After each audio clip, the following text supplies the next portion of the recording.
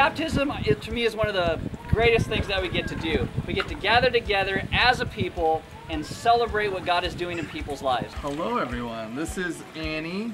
She's 6 years old, and today she decided She's our daughter.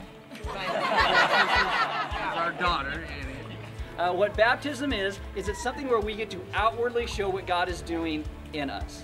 And so, where it's not magical, it doesn't make us more spiritual, it doesn't make God love us more, it is very covenantal in the sense that we gather together and we covenant with one another to walk alongside each other into the great grace and freedom that God gives us. I baptize you in the Father, the Son, and the Holy Spirit.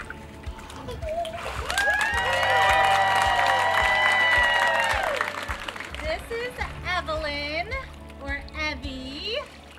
This is our daughter. Evie, do you believe that Jesus is the Christ, the Son of the living God? I do. Do you believe that he came to earth, lived and died and rose again, and has paid for all of your sins? I do. And do you commit to following him all the days of your life? I do. In that confession of faith, I baptize you in the name of the Father, the Son, and the Holy Spirit. Today, the representative, as people go into the water and they go under like Christ was buried, they come back up like Jesus was raised from the dead, and we get to celebrate that. So we're Kelly and Joseph Warhas, and this is our son Joshua getting baptized today. We baptize you in the name of the Father, the Son, and the Holy Spirit. We are John and Karen Warren. I want to introduce my beautiful daughter. I've known her entire life, Kayleen Warren. So I am super proud of her. We baptize you in the name of the Father, the Son, and the Holy Spirit.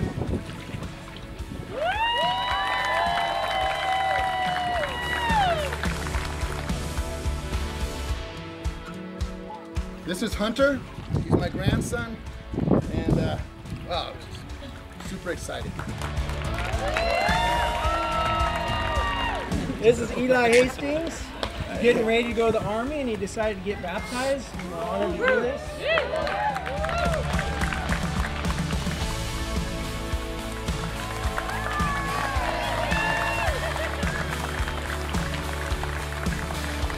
All right, everyone. My name's Michelle. This is Cameron.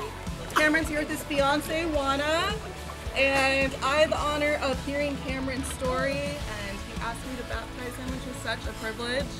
And we're the same height, so it makes a lot of sense. Faith, I baptize you now in the name of the Father, the Son,